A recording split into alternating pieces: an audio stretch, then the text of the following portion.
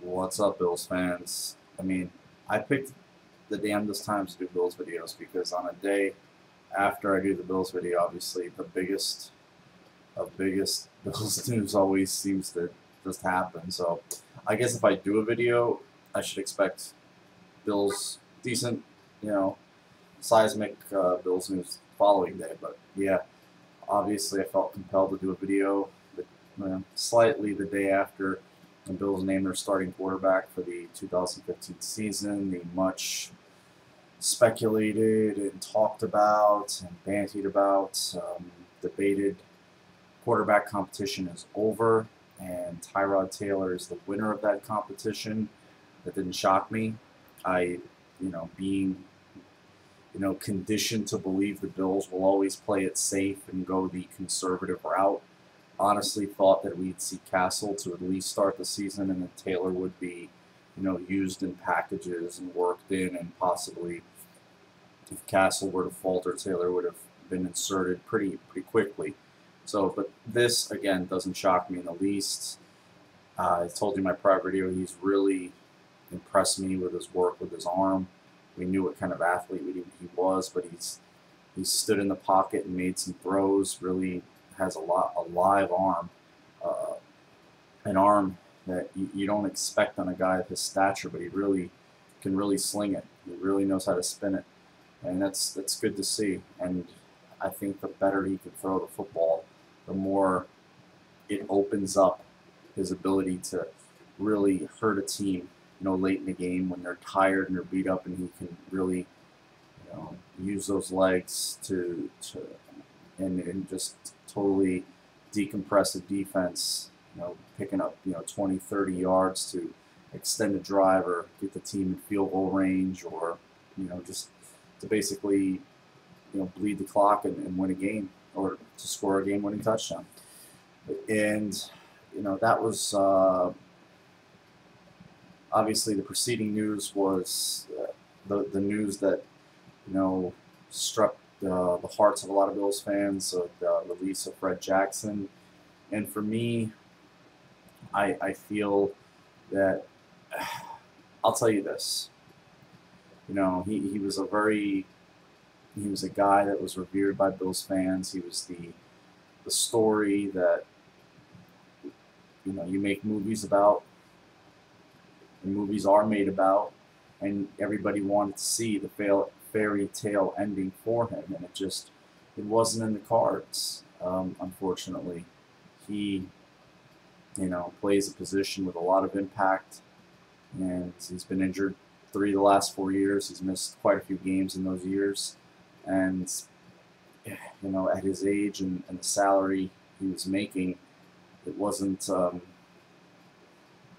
like the organization said, it didn't work out for them to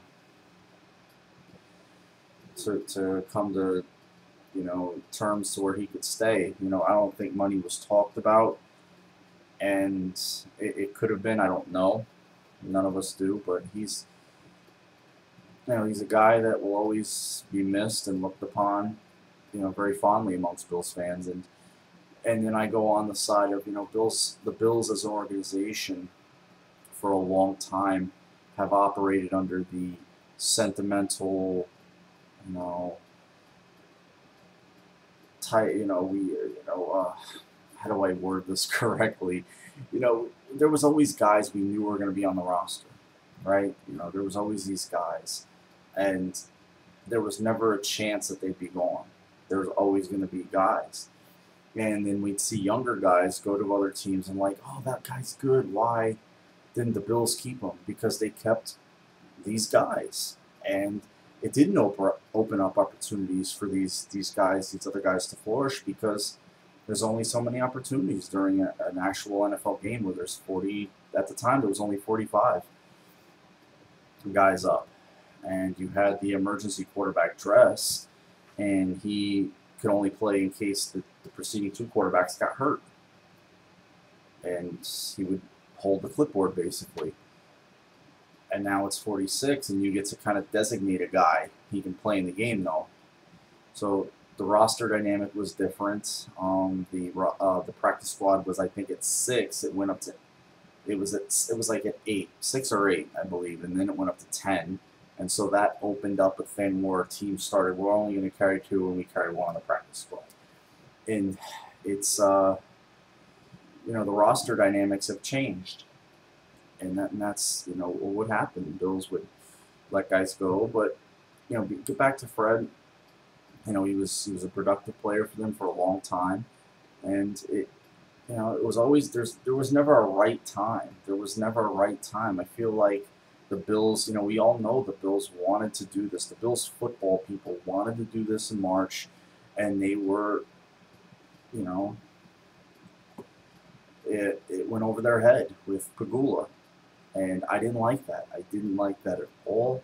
I hated that anytime you had ownership usurping management and football people and coaches. It is not good. It is not a good precedent to set. It is not good at all. We've seen it. You can't like it. You can't have one and not have the other, because Bills fans, we've seen it before. Ralph came down and said, "You're starting Rob Johnson, Flutie's sitting." Everybody liked Flutie, though. You know, so of course, you know, for the majority of Bills fans, it was an unpopular decision. And Ralph, with his meddling ways, ran a lot of good football people out of town. He ran them out of town. You know, he thought he was a football guy, and he ran, you know, guy went into the Hall of Fame. Ran off Butler. He then ended up bringing in guys that weren't good enough at the job. And then he eventually couldn't even give the job away. And this is what happens. You don't want to start that, especially for an owner like Pagula. You don't want to start that forest fire, because you can't put it out. You can't put it out. Look at what Washington goes through. You know, even if, you know, management, the ownership, and the coach did sat down and say, you know, we're going to go with Kirk Cousins over RG3. We're done with him. We're moving on. Nobody's going to believe him, because of the way Snyder's operated in the past and how coaches come and go there, and everybody knows his fondness for Griffin. So it's you can't. There's no people. It's perception is becoming. It's reality. But you know, it's a tough day. You know, Fred is a good guy. He was definitely a leader in the team and a face of the franchise, albeit a franchise that was very mediocre and wasn't a winning franchise. And whether, you know, fans want to accept that he was a part of that or not, he has culpability in it. You know, and that's just this is the reality. Anybody that was there, and until that changes, it's always going to be that way, and that's the truth. Not to, you know, be a fan that wants to be, you know, you say black, I say white. It's not that at all. I mean, I think he belongs on the wall, the ring? Yes, absolutely. Absolutely. I think he does. And I think, like I've stated before, OJ's name should be removed. Do you want to win-win? Put his name up there, get OJ's names off. Because, yes, I do think it matters. Me, personally, I think it matters how you are as a person. I think your character and how you are as a person matters. And when the Bills do bring in character guys, I do question it. Of course I do. When it was Incognito or whoever else, you know, IK and Polly, anybody like that, I've always questioned it. The fact is, if you win, the guy produces, and no noise is made, then it's no concern. But, you know, back to, you know, but here we go. We have a season to play, and we're little under 2 weeks away, and there was no, you know, they were at the precipice with the quarterback decision. You know, you're going to start allocating reps, and you're going to start getting your core guys ready, because they know who their core 40, 44, 46 guys are. They know. if there's a roster spot or two at the end of that 40, okay, but then, we know teams now play around with that back seven, and then obviously the practice squad is, guys from other teams and some guys that you like from years that you want to bring back that you've had during the summer mini camps and all that kind of stuff. But now you're getting your guys ready to go. It's time to go from Indy. It's time to do a little for them to start doing advanced on New England. But it was that time, and here we are. Football's right around the corner. I said it in my prior video that Saturday, just felt like, okay, here we go. It's football season. It feels good. I mean, in a few days, we're going to start seeing college football, and that'll have us primed and ready to go. I can't wait. I love this time of year. I do. I love it, and it's a sad time of year. And it's a sad time for a lot of guys who get told, their NFL dream is done. However temporarily or whatever time frame they face. They don't, obviously, you see tons of stories, Fred having been one of them, where he didn't give up and he kept going, and he's probably going to latch on for a year somewhere, no doubt. I said on Twitter earlier, and you couldn't. I don't think no Bills fans argued it with me. It bothered me when Pagula said no. And I think there was a lot of positive buzz around the organization at the time, having just hired Rex and Marone being exposed as such a divisive figure, such a guy that was so disliked within the walls at One Bills Drive that, they didn't want to hurt that. They didn't want to disrupt that. They were selling their, sold record season tickets, all the hay's in the barn. You don't need to read the tea leaves. And they waited all the way up until now. And they did, give him some time to latch onto a team, and I think he will. But again, this is the decision they wanted to make months ago. And they were told no, I think for a few different reasons. But in the end, they got what they wanted, and that's important to me. That should be important to Bills fans, because we shouldn't want ownership meddling in football decisions. We shouldn't. And it's just funny. I was thinking about the first time I saw Fred, first time probably all of us saw him, was the Sean Taylor game against Washington, where they decided to field the 10 guys and have in honor of Sean Taylor. And then on the same day, a guy named Taylor, in this case Tyrod Taylor, is named the Bills starting quarterback, which was a fairly popular decision amongst most Bills fans. It's just irony. It really is. On the day that he's released, it's just irony. But Tyrod being named the starter, it's definitely new Bills. It's been new Bills since Marone decided to step down. The ownership was settled. Obviously, we knew we were going into our first offseason where that was not going to be talked about ever again. I mean, we were already into the season last year when the sale was finalized. I think it was the third or fourth game.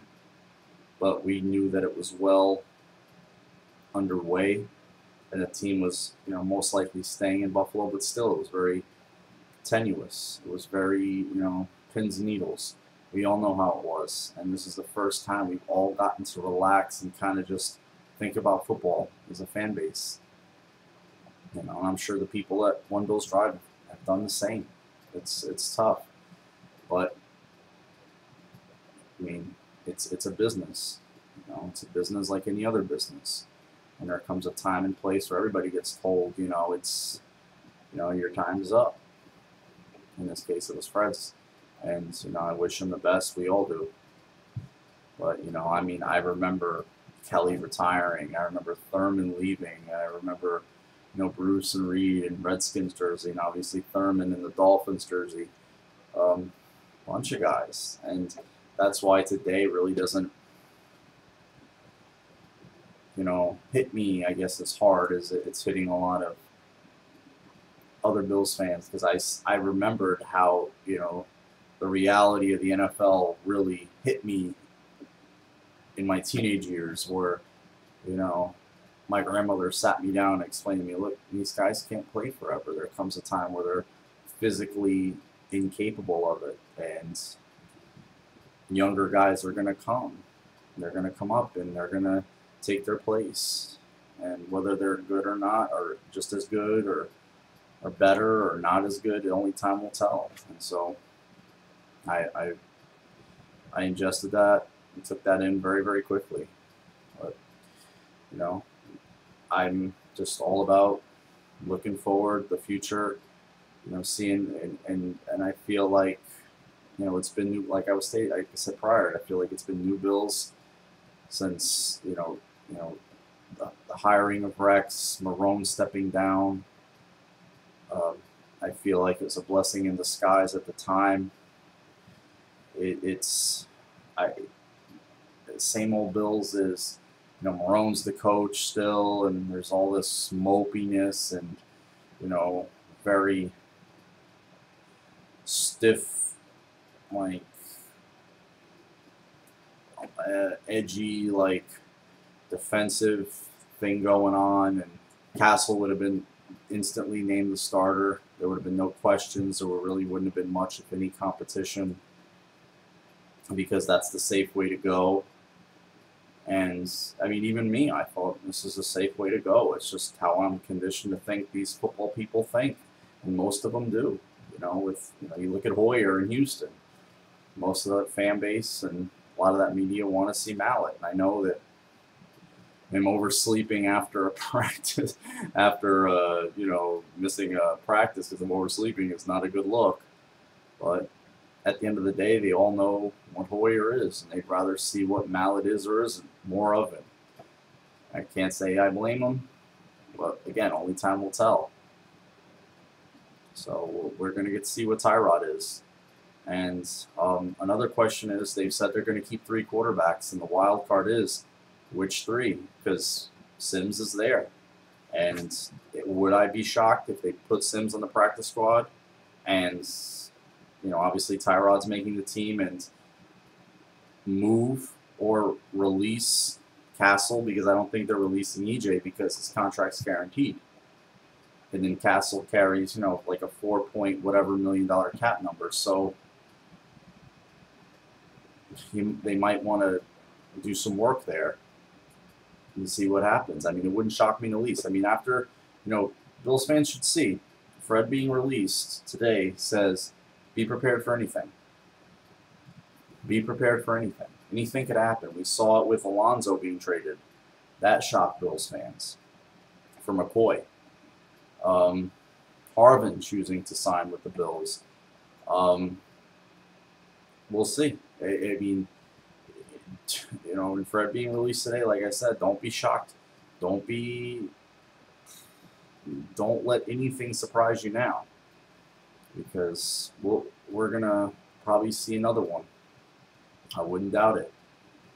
You know, can't put your finger on it, but it's always something. It's always something comes to you, whether it's a little trade. I mean, nothing really big, but a guy gets moved, swapped out for a conditional draft pick, or, excuse me, or there's an exchange of pieces, like you like this player, you like this player, you like player A, you like player B, the money is the same, let's do a swap. Or, you know, they're able to reduce Castle's number and he stays. Maybe they like EJ's progression and they release Castle. They don't own the money. And then they have EJ and they have his rights for another year after this even. So, I don't know. And I think for them it's sink or swim with Tyrod. And if he sinks, then the Bills are going to be drafted in the top 5.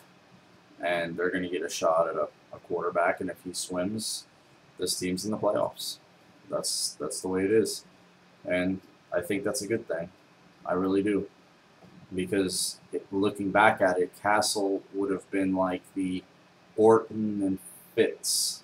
They're just good enough to keep you away from drafting one of the top quarterbacks but they're not good enough to get you to. And Tyrod is the complete. He is the enigma. Tyrod is an enigma. That's what he is. We should just nickname him Enigma because we don't know. We just don't know what we're getting. It's almost like having a drafted quarterback win the starting job. And even though he's thrown a few token passes here and there, we'll see. But it's definitely like, wow, let's see how this plays out.